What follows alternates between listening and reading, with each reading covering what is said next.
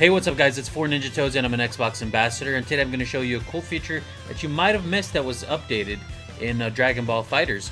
I'm going to show you how to invite your friends to your ring match.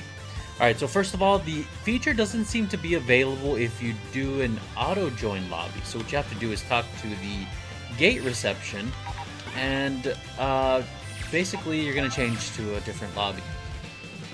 And when choosing a different lobby, make sure you're choosing a lobby that has enough space. For example, I'm going to use West Coast 2, and one with only one other person.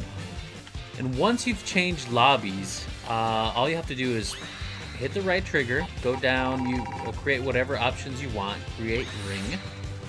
And once the ring is created, all you have to do is press the menu button, and you should have an invite option now. You hit that, choose the player that you want to invite, send the invite, and that's it. Okay, so let me show you what happens on the other end. You actually get an invite like you do in any other game. Accept the invite. And once you're loaded in, you'll be automatically connected to the lobby, and without entering any passwords, and you're ready to go to play with your buddies. I'm really glad they added this feature.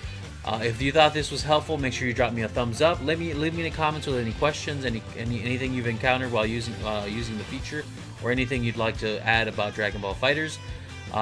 This is 4Ninja Toads for now. I'm out. Peace. Yeah.